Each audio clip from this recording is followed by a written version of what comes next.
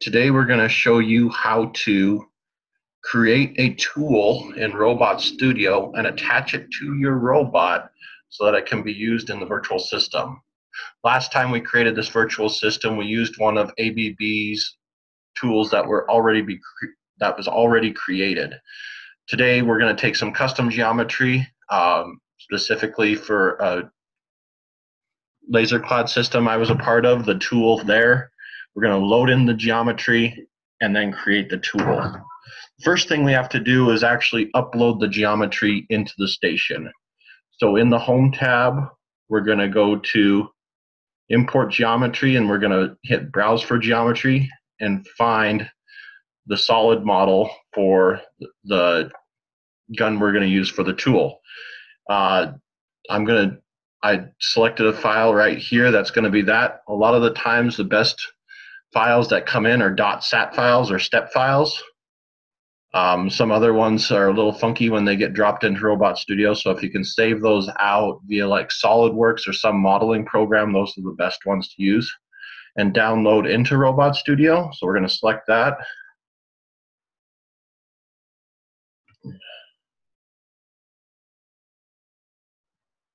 It's going to get loaded in here.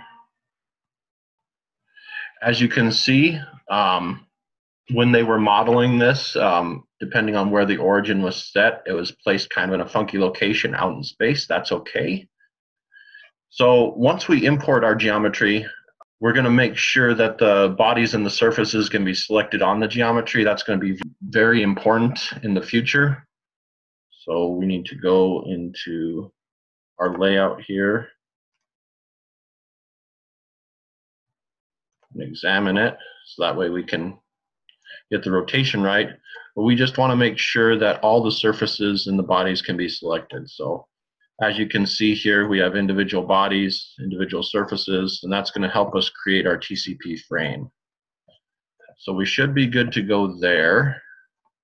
So now that we've made sure that the bodies are come in, we're going to name the geometry to match the new tool's name.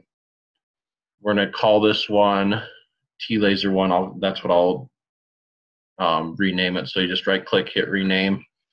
We're just going to go in there, call this T-Laser1. Once we rename our tool, we're going to position the tool at world 0. So to see world 0, we're first going to hide the positioner so that we can see the grid. World 0 is down here. We're going to make sure that the orientation of the tool is lined up in the X direction with world, so it's going out in the X direction positively. And that our mounting flange, which is modeled in here, that goes to the flange on axis 6, is directly at 0, 0, 0. The reason we're going to do that is so that we can rotate about 0, and we don't have to define the local origin, which takes more steps. So to do this, we're just going to place it. Position, place 1 point. We're going to go from the center of that flange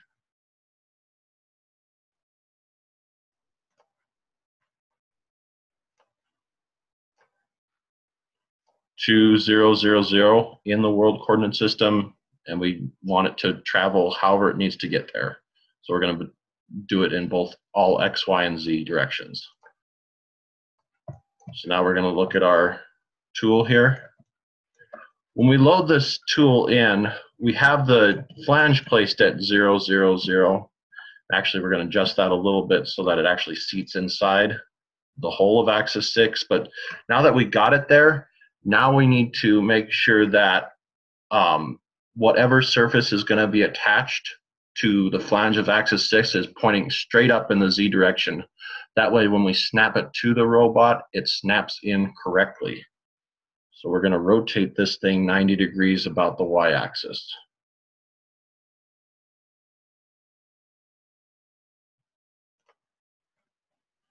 So we're going to rotate about the Y-axis using the right-hand rule. We're going to go a negative 90 degrees.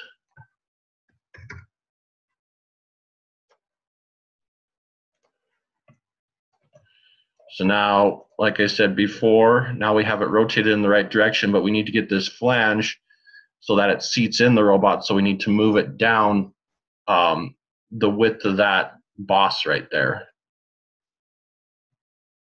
So we're going to place it one more time.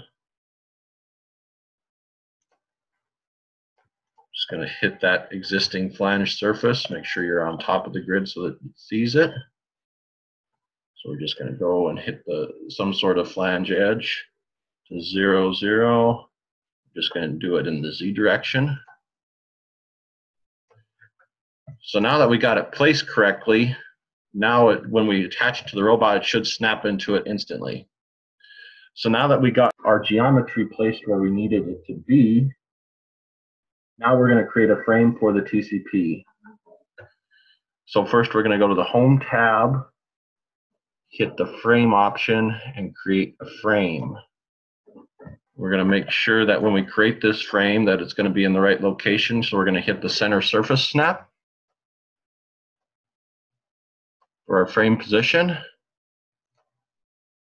Frame orientation, we don't care right now. We're just going to hit Create. Close out of that. Now we need to make sure that it's absolutely set to the normal of that surface.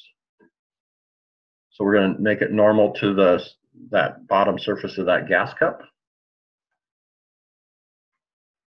Set normal to surface. And we're going to select, not modify anything in here. We're just going to select the surface that we want it to be normal to. And apply. Close, so that this TCP matches up to the real world when you actually create a tool center point on the real system. We just want to make sure that the only axis that TCP frame is rotated about is axis Y. If we go back into that frame and hit set position again, we're just going to see what it is with respect to world. And we're only rotated about the y-axis. We're not rotated about the z-axis or the x-axis, so we should be good to go. So we're going to close out of that again. So everything's set right there. And now we're going to actually want to offset the TCP based on our application. In this welding application, we had a focal point on the laser where the laser and the powder flow. We're 20 millimeters away from the surface. So we're going to do that for this one. To do that, it's fairly simple. We're just going to set our position again. And instead of going to world, we're going to go based directly off the frame, and we're just going to move it out in the Z direction, 20 millimeters.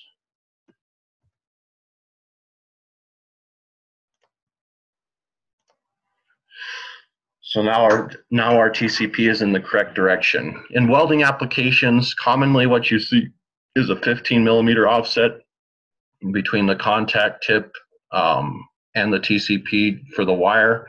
When you get up to an 0.45 diameter wire, you typically see a 20 millimeter offset. For lasers, laser cameras, you're kind of going off the manufacturer's spec to see what that TCP is and what its orientation is. And then machining is obviously specific to what tool you're using and where that physical tip of that tool is. So for this one, we're just going off of what the manufacturer recommendations are for this laser cladding head. Once we've positioned it correctly, we're actually going to rename this frame to match the geometry name and the TCP name. So we're going to call it T-Laser 1.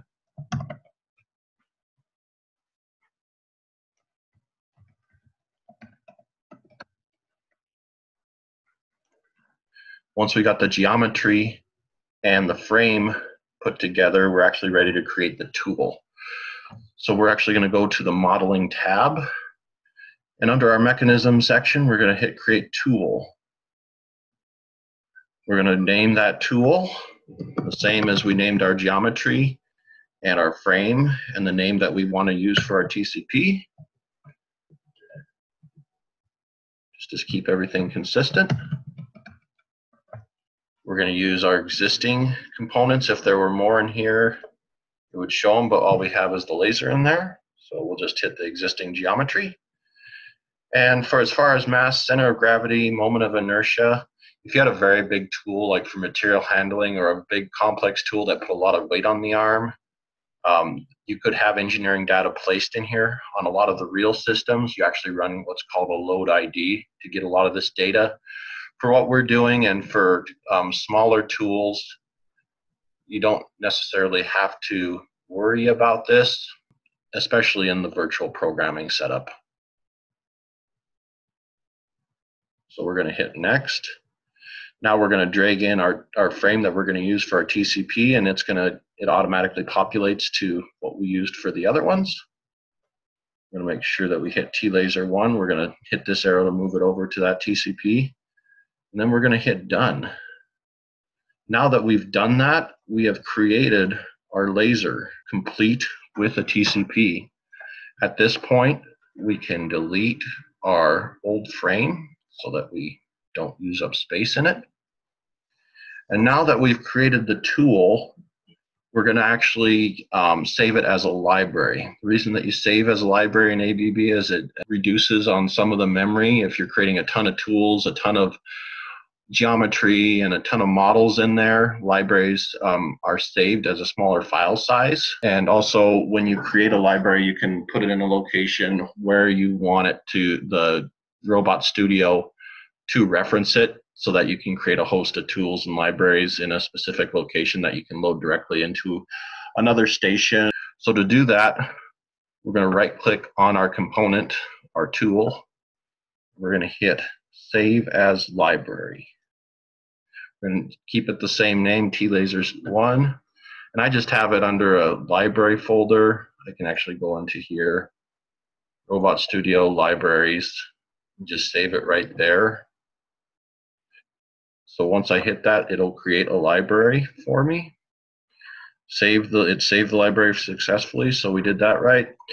Now, if you were just to save this station and open it back up again, when the Robot Studio initializes, it's going to look for that specific file path. So if you actually delete that library from there, it's not going to find it. It's going to ask you to find it somewhere else. And if you can't find it, it can't load it in. The one way you can get around this is if you create a pack and go and then open that pack and go, it automatically brings in those libraries and condenses them into that file created by the pack and go. And it will contain all the station, library, and program information. So now that we've created our tool, created a TCP, and then saved it as a library, we're now going to attach it to the robot. It's as simple as clicking on it and dragging it up to our robot. It says, do you want to update the position of T-Laser 1? If we hit yes, it's going to snap to where it needs to go. If no, it's actually going to stay in location, and it's going to try to use the tool in its current location. So we're going to hit yes on it. And once we do that, you can see that the tool is now ready to be used. And if you want to verify that, you can actually select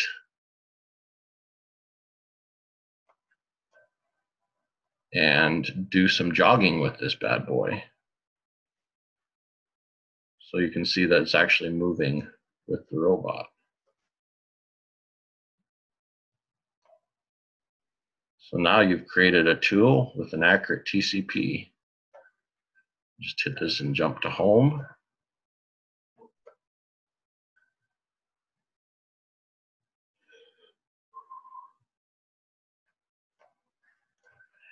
And then if we look into our home tab, into our paths and targets, you will see that in our tool data is created a T-Laser 1. So that when we do create modules and programs, this will be loaded in the tool data inside the Robot Studio modules.